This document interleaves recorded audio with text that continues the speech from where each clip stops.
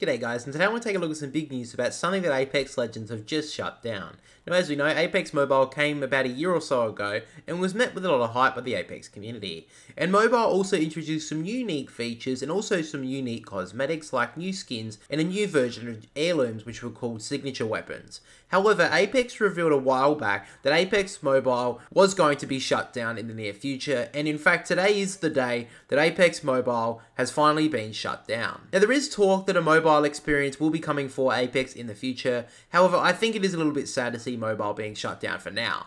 But anyway guys, before you go, make sure to subscribe for one free item shot.